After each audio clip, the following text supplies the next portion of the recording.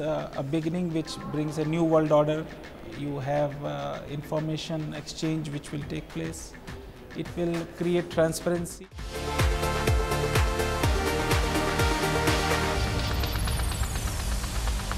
Ashish, thank you for being here on this, and it's a privilege to talk to you.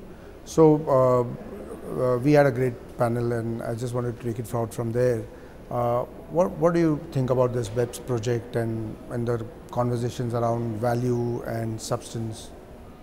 See, as a BEPS project, I feel it's a great beginning. Firstly, it is the first of its kind project where you have both developing countries, the countries which have residence, primarily residence-based taxation, and source countries coming to a convergence, and which is beneficial for both.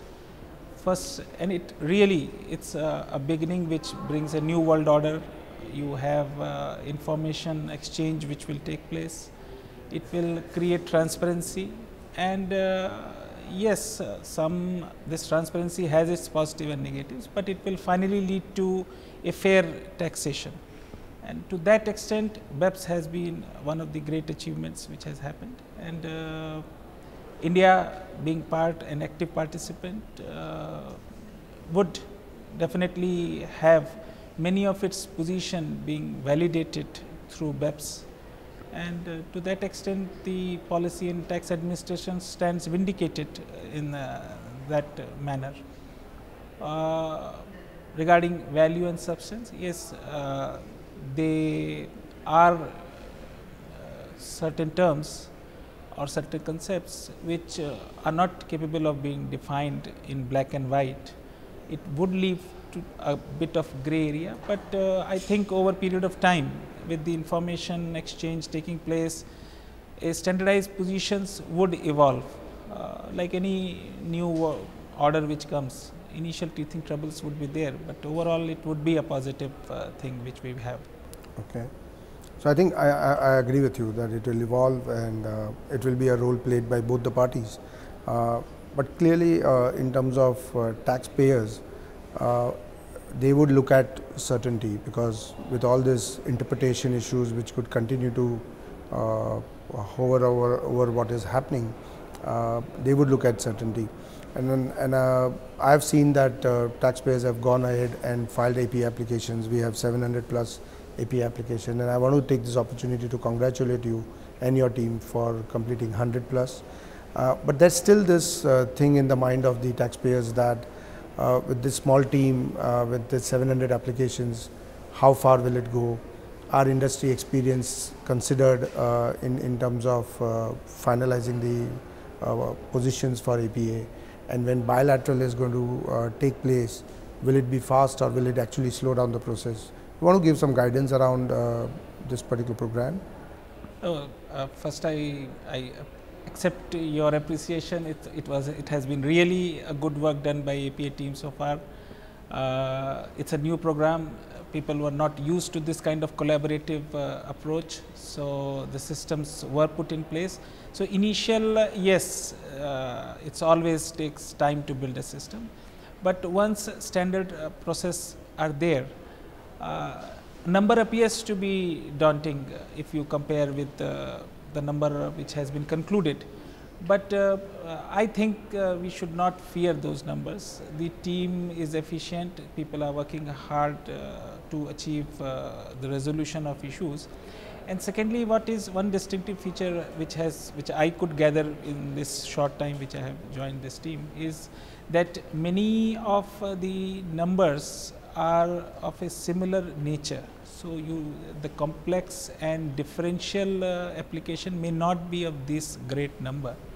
So once the base has been built, that base would continue, and I'm optimistic of having a large APAs being resolved within a year's time.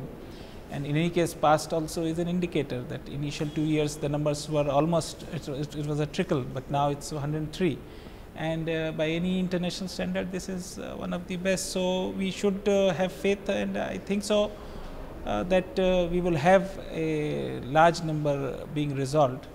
So far as bilateral is concerned, you would also appreciate it's not only India's effort which could lead to resolution, but it's almost you have to many times depend on the other countries' way also.